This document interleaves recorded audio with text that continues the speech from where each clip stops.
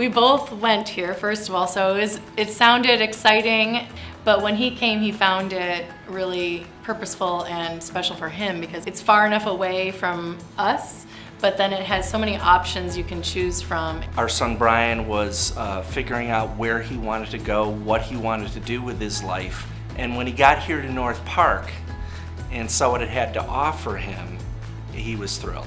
And the more I walked through and the more I talked with Kara and some of the other individuals here, I felt without a doubt that they were competing with a much larger school.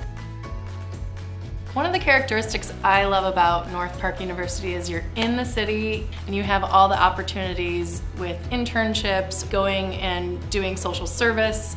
What we found most appealing about North Park was the community, and when my son got here, it's that same spirit.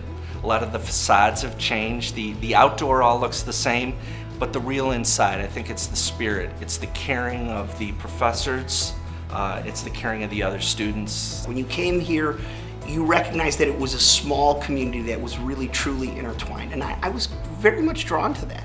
There's so much that kids these days are exposed to that's all around them that we as parents try to protect them, but you also want them to have that solid foundation.